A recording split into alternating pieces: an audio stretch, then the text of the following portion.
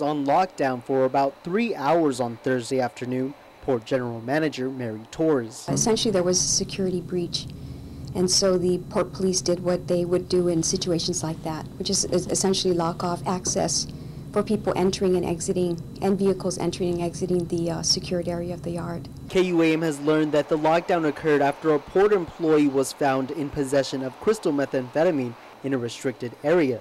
Transportation Committee Oversight Chair Senator Tom Addis says the lockdown highlights concerns that were brought up during a recent oversight hearing with the port.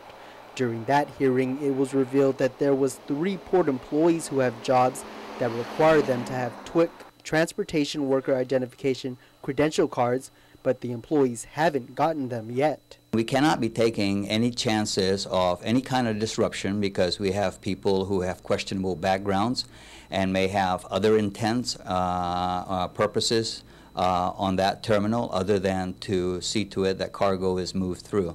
KUAM has confirmed that 51-year-old Eddie Cruz Titano was arrested on Thursday for illegal possession of a Schedule II controlled substance. According to the port's staffing pattern, Titano is a planner worker coordinator in the port's terminal division. Torres would not confirm the information or the arrest. We have an investigation undergoing, and because it also involves personnel matters, I am limited in what I can comment, but I will have to just leave it at that. That investigation is supposed to include how Titano was able to gain access to the restricted area and what he was doing there.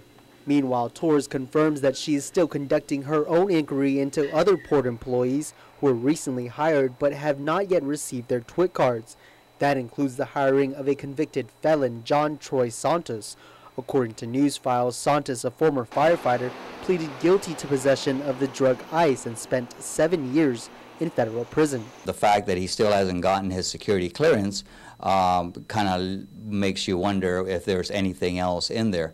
Nonetheless, I've been assured by the port that they are looking into this. All matters have to go through the process, and so what I have to do as a manager is ensure that the processes are in fact adhered to, and that all rights and considerations are given to the employees. So we have to follow things and complete things as required per our personal rules and regs, and that's what I'm doing. Senator Adam, meanwhile, believes Thursday's lockdown and the hiring of Santos is just further proof that there is a serious need for more scrutiny of the port's hiring practices. This is another incident that confirms a port employee in the possession of drugs, the port hiring individuals who have had history associated with drugs. I think it begs the question of how